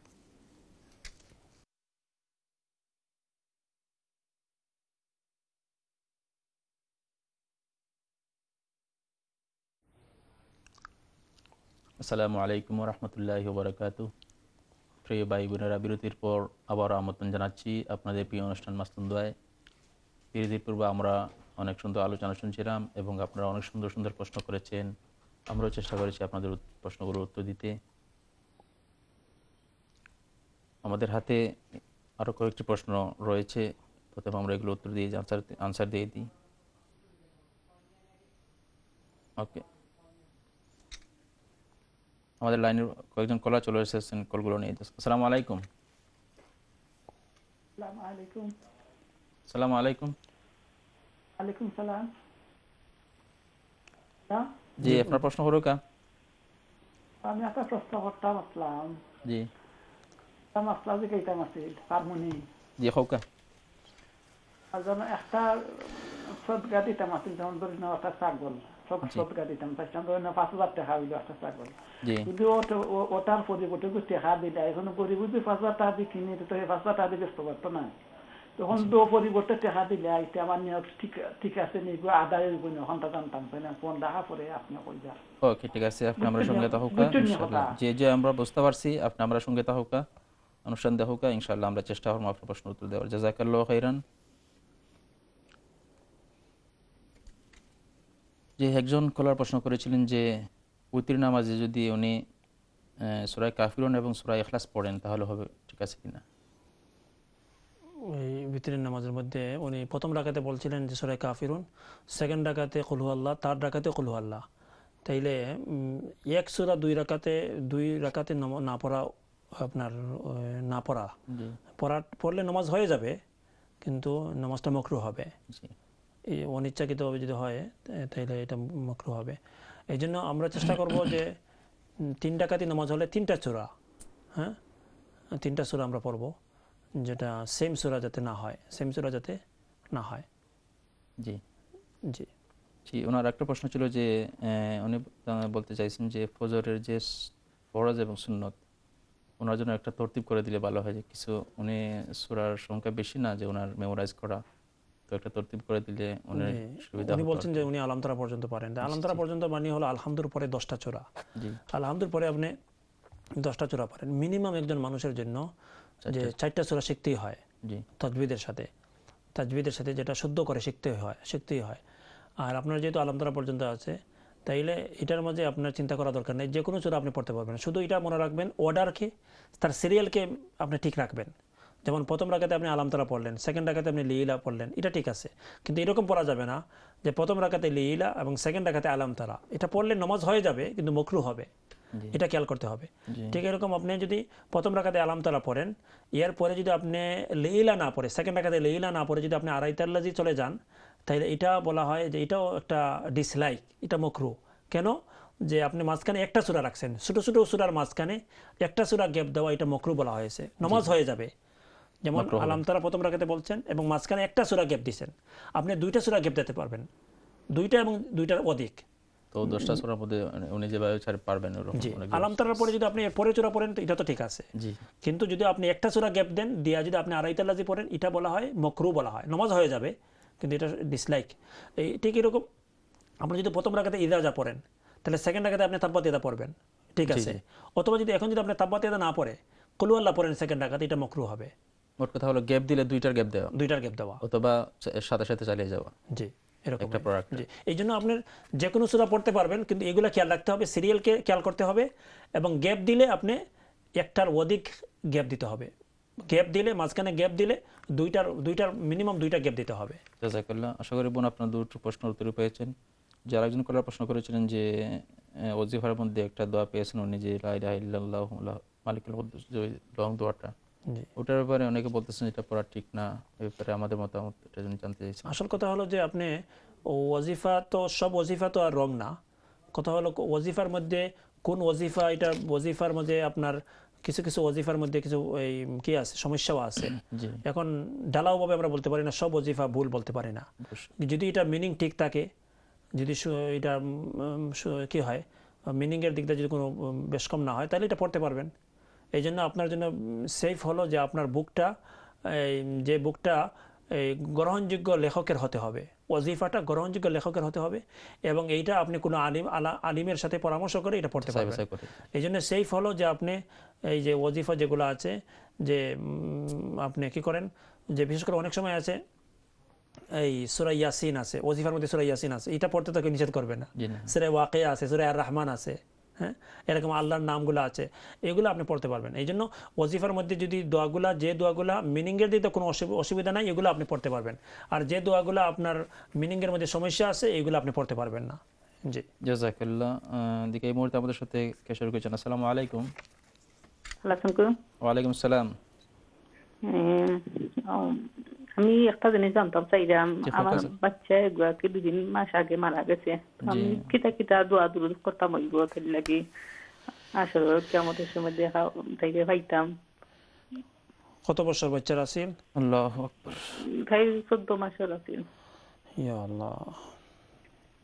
এখন তো আমরা বহুত টেনশন, মাঝে বহুত খারাপ স্বপ্ন।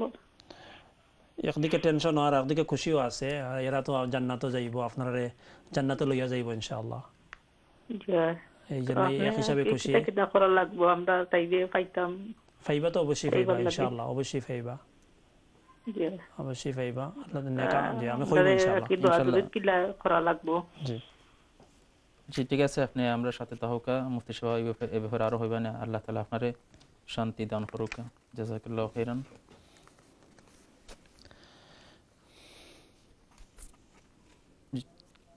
পরবর্তী প্রশ্ন আমাদের সাথে শেয়ার করছেন। আসসালামু আলাইকুম।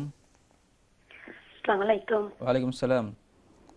যে ভাই, যে আমি আরেকটা কইতাম, সালাতুল মাগরিবের নামাজ পড়ে 6 রাকাত পড়িলে তোর মেন কিতার পড়িলে কোন সওয়াব পাওয়া যায়? ওখান থেকে এটা কোশ্চেন বুঝছি না। সালাতুল আওয়াবিল নফল নামাজ 6 রাকাত। জি, যেটা পড়িলে কিতা হয় এখন আমি জানতাম স্যার। ওকে, ঠিক আছে। আসসালামু আলাইকুম। ওয়া আলাইকুম আসসালাম।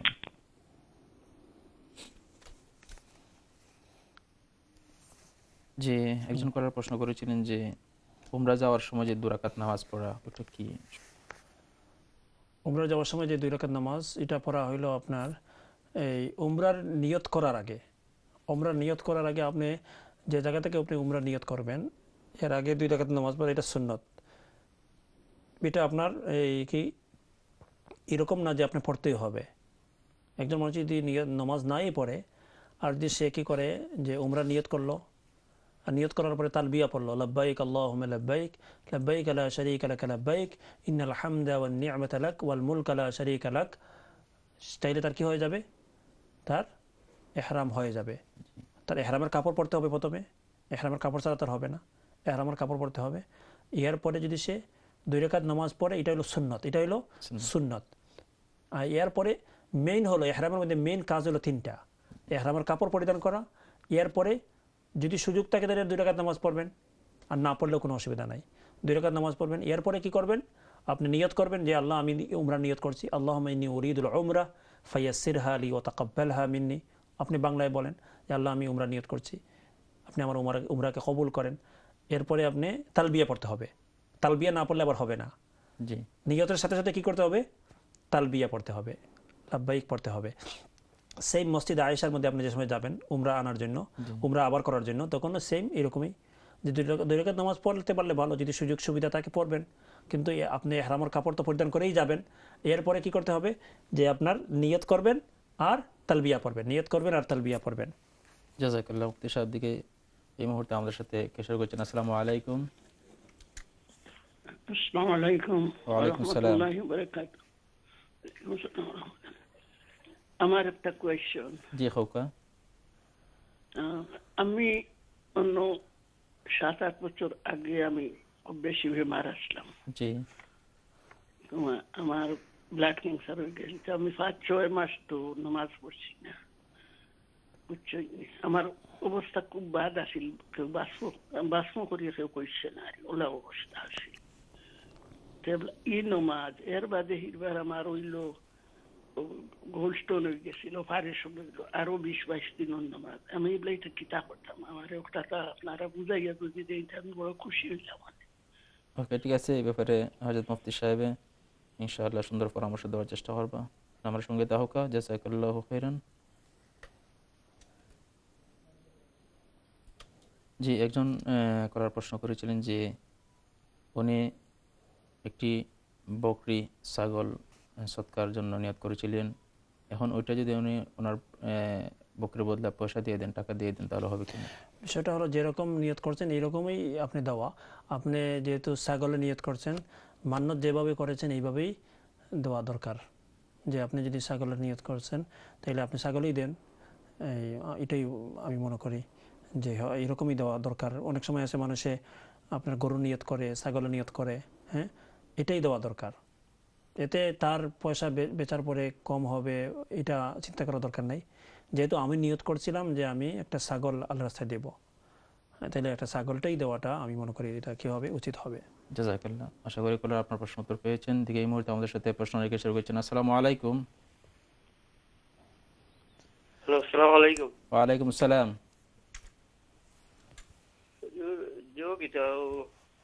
কেউ যদি গরো রাত্রে বা দিনে যে কোনো সময় মনে হোক নফল নামাজ পড়ে একটু স্নান কইরা আস্তে আস্তে না হইরা না মনে হোক একটা সাইন কইরা পড়লে নামাজ হইব নি। নফল নামাজ ঘরের মধ্যে কিতাব হোসেন ক্লিয়ার করে হোক মনে হোক গরো বা কোনো নফল নামাজ টামাজ পড়লে আগে বুঝছেন নি, তাই এত লোক হোক বা চাষটা নামাজ হোক বা দেহতা হোক নফল নামাজ এমনি এক্সট্রা টাইমে পড়লে কেউ নাই এখন মনে হোক বা একলা নামাজ পড়ে না একটু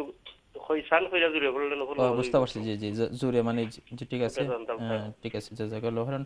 আপনার সঙ্গে তাহকা ইনশাআল্লাহ চেষ্টা করব আপনার প্রশ্ন উত্তর দেওয়ার। দেখি পরবর্তী প্রশ্নে আমাদের সাথে শুরু করছেন। আসসালামু আলাইকুম। আসসালামু আলাইকুম।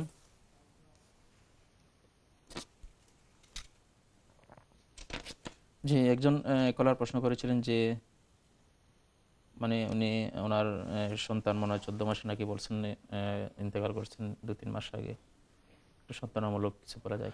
জি, আসলে বলছেন যে উনার জন্য কি করবেন। আসলে তার জন্য তো কিছু করা দরকার নাই, সে তো মাসুম, তার তো কোনো গুনাহ নাই, তার তো কোনো গুনাহ নাই।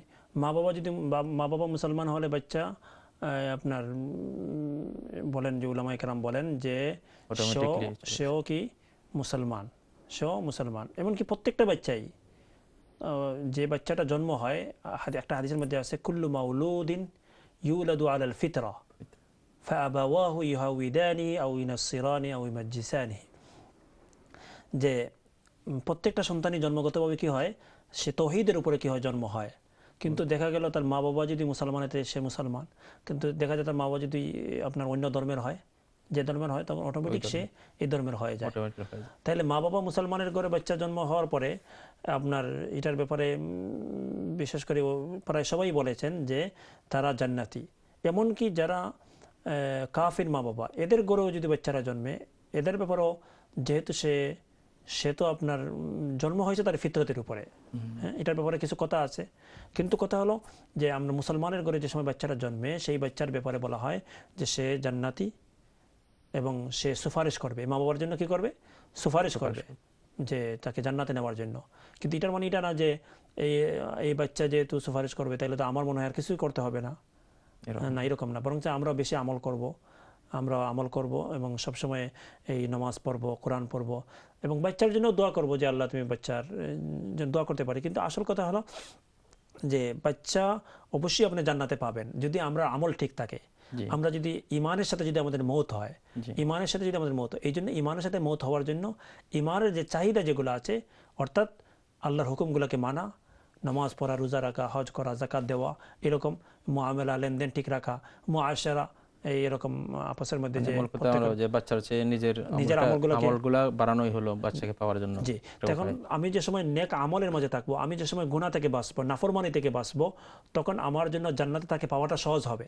আপনি মা হিসাবে, বাবা হিসাবে আপনার বাচ্চাকে জান্নাতে পাওয়ার জন্য সবচেয়ে উত্তম হলো যে ইমানের সাথে থাকা, আমলের সাথে থাকা। যত বেশি আপনি আমলের সাথে থাকবেন, গুনাহ থেকে বাঁচবেন, তওবার সাথে থাকবেন, আল্লাহ তাআলা আপনাকে বাচ্চাকে জান্নাতের মধ্যে আপনার কাছে দিবেন ইনশাআল্লাহ। ইনশাআল্লাহ। আমরা দোয়া করি মহান আল্লাহ তাআলা ওনার তার ফ্যামিলিকে সান্ত্বনা দান করুন। জি, আরেকটা প্রশ্ন ছিল যে সালাতুল আওয়াবিনের ব্যাপারে।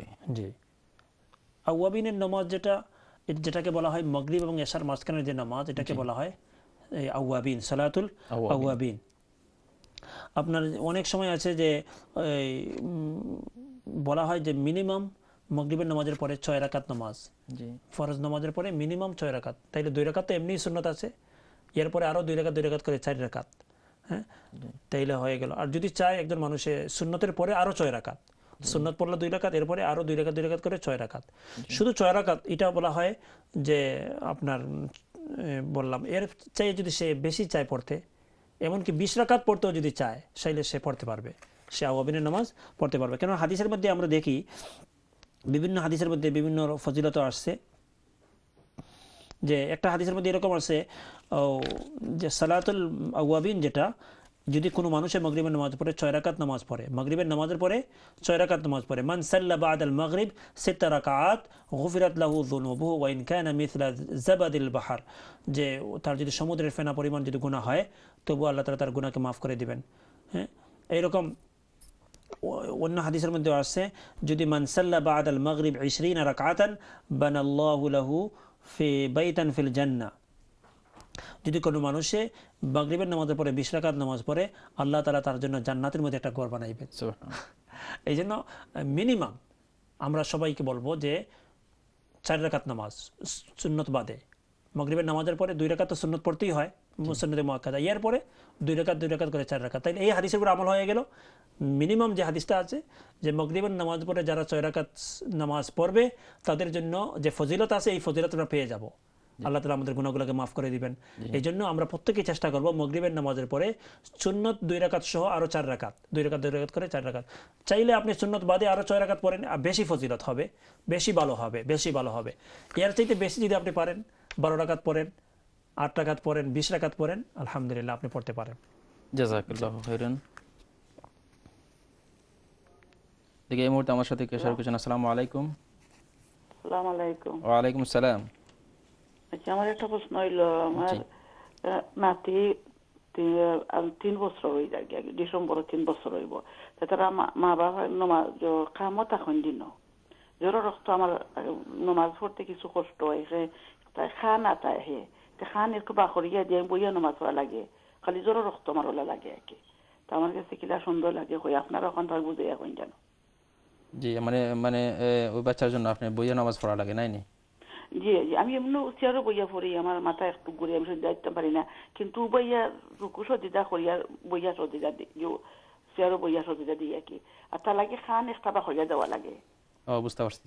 জি জি, খান একটা কি হ্যাঁ তার অভ্যাস, খালি জোর রক্ত হলে আমার লাগে আর কি, আর কোনো রক্ত লাগে না, তার আগে তো খাম থাকি পড়ে। বুঝতে পারছি। জাযাকাল্লাহু খাইরান। জি, আপনি আমরা সঙ্গে থাকুক ইনশাআল্লাহ উত্তর দেওয়ার চেষ্টা করব। জাযাকাল্লাহু খাইরান। দেখি পরবর্তী প্রশ্ন নিয়ে আমাদের সাথে কে শেয়ার করছেন। আসসালামু আলাইকুম।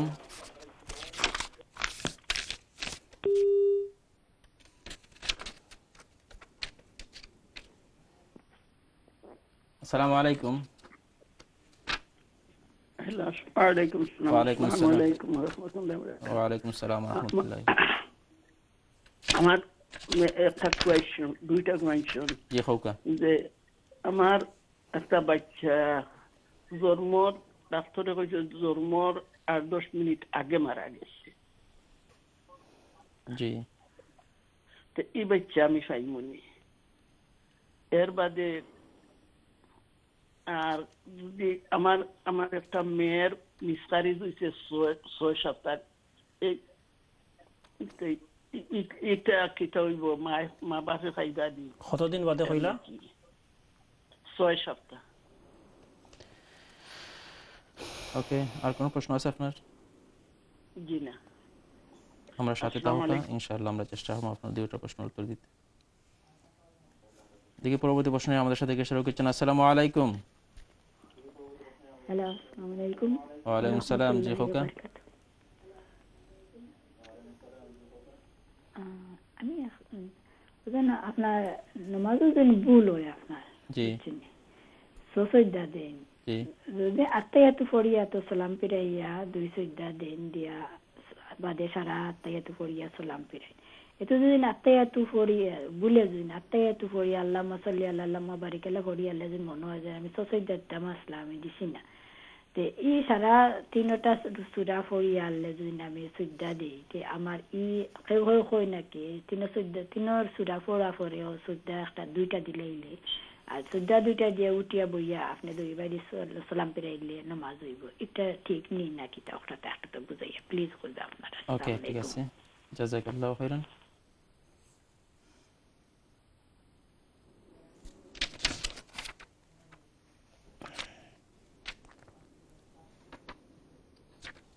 জি, আমাদের আসলে হাতে সময় কম, অনেকগুলো প্রশ্ন এসেছে, এগুলোর আনসার দিতে হবে।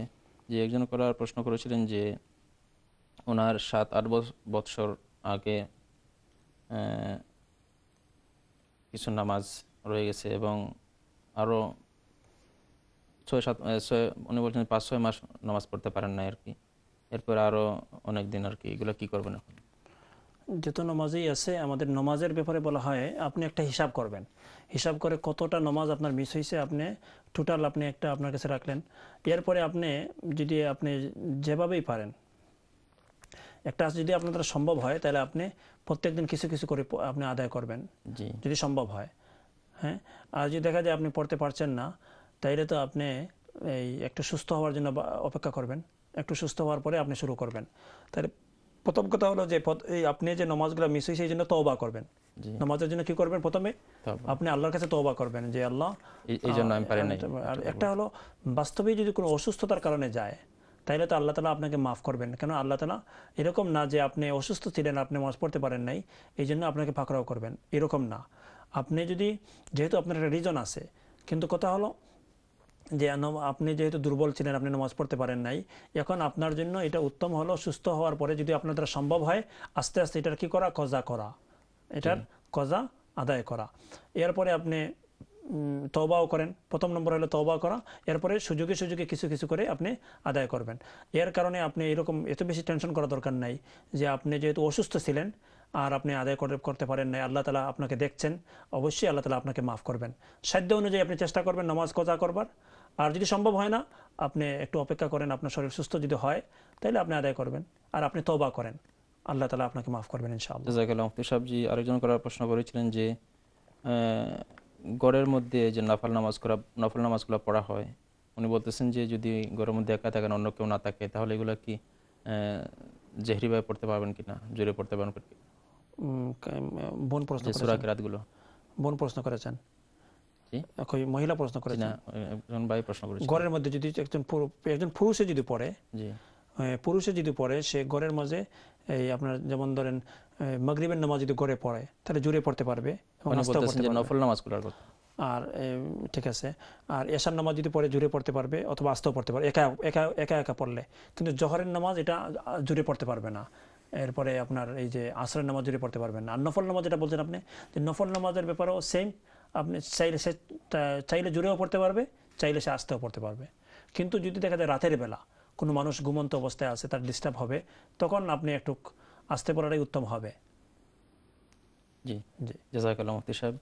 জি, আরেকজন করার প্রশ্ন করেছিলেন যে ওনার 3 বছরের একজন নাতি আছে, যে ওনার মা বাপ কাজে থাকেন, তো উনি যখন নামাজ পড়েন, নানি যখন নামাজ পড়েন তখন সে পাশে এসে ওনার কান টানাটানি করে, এরকম হয় সময়।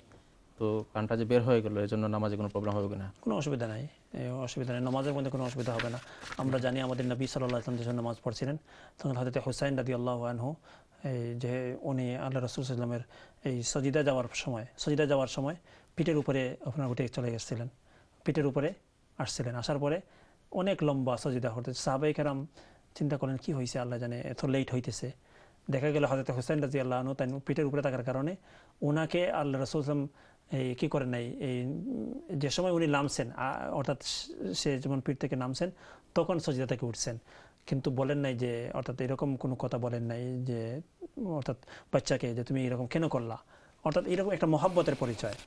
যদি এই সময় নামাজের মধ্যে যদি কোনো আওলাদ বাচ্চারা যদি আসে তাইলে নামাজে কোনো অসুবিধা হবে না। জি জি, আমাদের একবার সময় কম, দুইটা প্রশ্ন রয়ে গেছে, অল্প সময় দিয়ে দিব।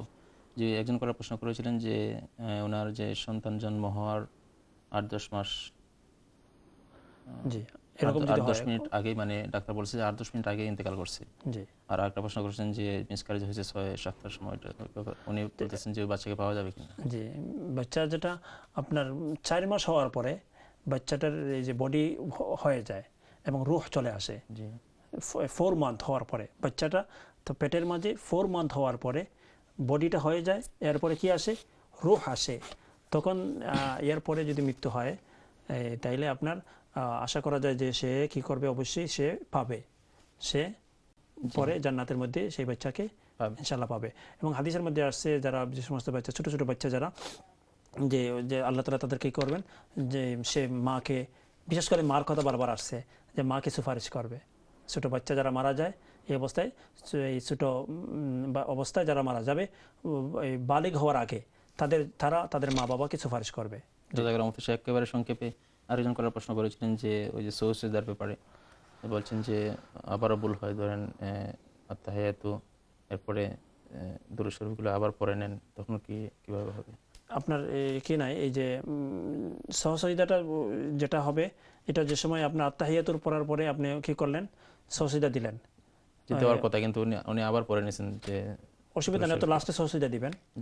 এই যে যত মিস্টেকই হোক একবারে শেষে আপনি সহসজিদা একটা দিলে তার সব মিস্টেকের জন্য কি হয়ে যাবে, কভার হয়ে যাবে। জি, জাযাকাল্লাহ। মুফতি সাহেব, অনুষ্ঠানের সময় দেওয়ার জন্য আপনাকে অনেক অনেক ধন্যবাদ জানাচ্ছি। প্রথম থেকে অনেক সুন্দর আলোচনা করেছেন, এই জন্য দর্শকদের পক্ষ থেকে আবারও কৃতজ্ঞ জানাচ্ছি। জাযাকাল্লাহু খাইরান। প্রিয় ভাই বোনেরা, আমরা অনুষ্ঠানের প্রথম থেকে হযরত মুফতি সাহেবের কাছ থেকে অনেক সুন্দর আলোচনা শুনেছি এবং আপনারা অনেক সুন্দর সুন্দর প্রশ্ন করেছেন। আমরা অনুষ্ঠানের একেবারে শেষ পর্যায়ে চলে এসেছি। আমাদের এই অনুষ্ঠানটা আপনারা আগামীকাল আবার রিপিট দেখতে পারবেন 12টার সময়, এবং ইউটিউবে সার্চ করলে আপনাদের অনুষ্ঠানে দেখতে পারবেন। আগামী সপ্তাহের অনুষ্ঠান দেখার আমন্ত্রণ জানিয়ে আজকের মতো এখানে বিদায় নিচ্ছি। সবাই ভালো থাকুন, সুস্থ থাকুন। আসসালামু আলাইকুম ওয়া রাহমাতুল্লাহি ওয়া বারাকাতুহু।